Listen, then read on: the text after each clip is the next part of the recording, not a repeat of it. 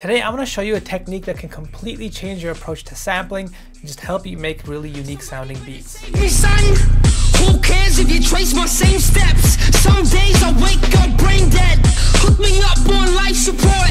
Will somebody tell me what I'm fighting for? Now this is a technique that I've seen a lot of my favorite producers use, and it can help you make better beats in so many different ways. Before we get into it, if you like my videos and they help you out, think about subscribing and hitting the like button. It really does help me out, and if you ever get tired of my videos, just unsubscribe. So let's just jump right in. First, what we're gonna need is a very particular type of sampler. The one that I'm using here is called Iris 2. You can find this on sale pretty often for only $10. It's a pretty decent plugin. It has a lot of different presets and sounds that you can use, but what we're gonna use is this other feature in it, which is its sampler. And what this can do is allow you to use your sample in a way that you've probably never seen before. So first, let me show you by taking this sample right here. Just a loop here, nothing too crazy. The first step is to take your sample and drag it into Iris. And what you're seeing here is a readout of the sample and all of its frequencies. So if I hit my keyboard, you can see. So far, pretty straightforward. Now this might not be a view that you're used to seeing.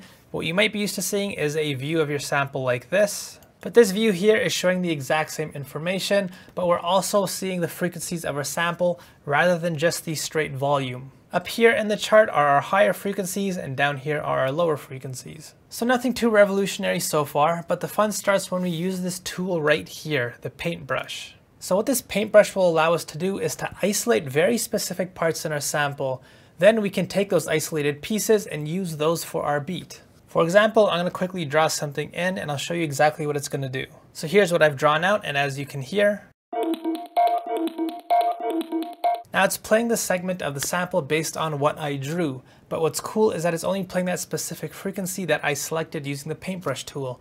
This is just a really unique tool and approach to sampling. For those of you that watched my video where I talked about the 3 levels of sampling, this technique allows you to do sampling at the highest level, where we can not only control the timing of our sample, but also control the space of our sample. This tool lets us play with the frequency space, which is just really unique. With this piece that I cut out, I'm able to isolate multiple sections of the same sample. Here, I'm taking this high frequency part of the sample up here, as well as some mid frequencies right down here. And if I wanted to, I could take this a step further and get experimental, maybe change how the sample plays. So I can change some of the options right over here, and for instance, play this sample backwards. And what I like to do sometimes is to just play the sample at different pitches, which this also allows you to do.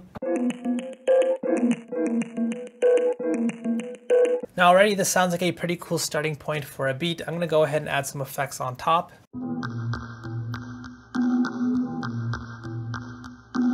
Now I'm gonna continue to build this beat out.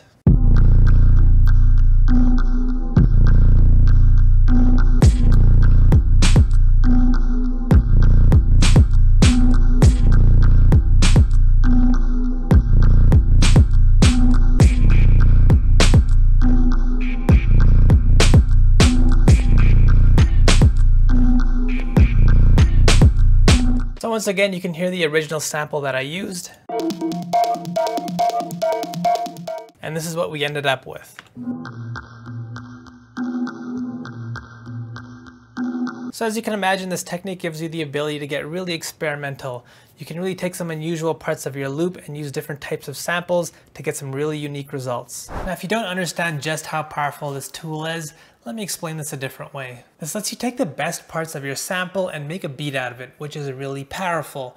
Imagine if you're able to take the best parts of yourself and just keep them and get rid of everything else. Even for me, imagine if I could change myself to keep the best parts that you guys like about me and remove everything else. So let's start with my head here. This thing's pretty useful because it's what I use to make my words and stuff, and people like my words. They're really good words, so we'll keep my head. My torso here, it's not that great. You guys have never really left comments and told me that I have a sexy torso or anything like that, so I'm guessing you don't like it. I think I would be better off with that one. However, people do seem to compliment me on my arms. You pervs can't get enough of seeing them apparently, so let's go ahead and keep those. And even though you guys have never really seen them, I really do have some sexy legs.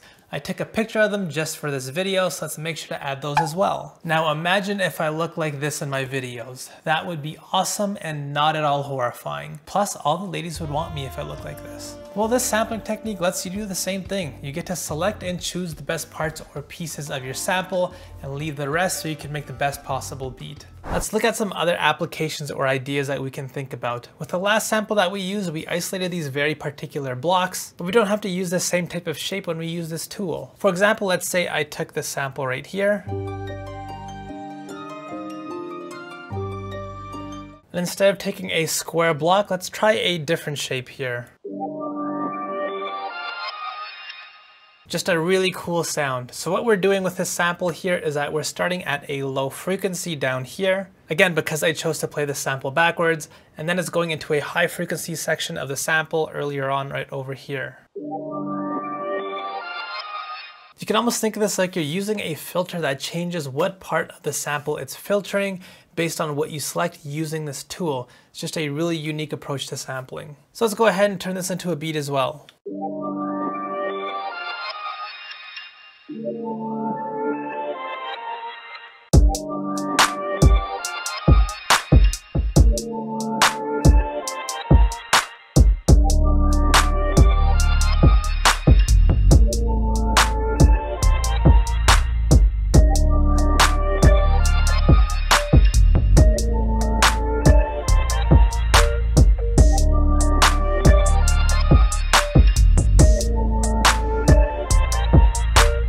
Now, the other great sampling idea that I didn't cover is that we can also select different timings within one sample, and the selection that we choose doesn't have to be attached. So if I took this vocal sample right here, I can select multiple different sections of the sample, as you can see with this pattern that I drew. And this could help us get some really unique results in terms of the timing and rhythm of our sample. These sections fundamentally become chops in a way.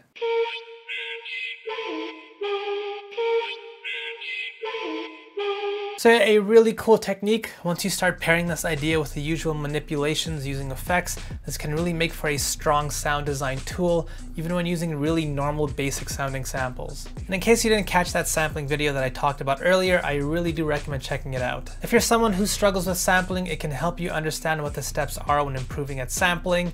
It should be showing up on the screen right now. Hopefully you enjoyed this video. If so, like and subscribe. Head over to betterbeatmaker.com. That's where my full online beatmaking course is. If you want a free drum kit, head over to the description box below. And if you want to join my producer community, the link to that is down there too. And I'll see you guys next time.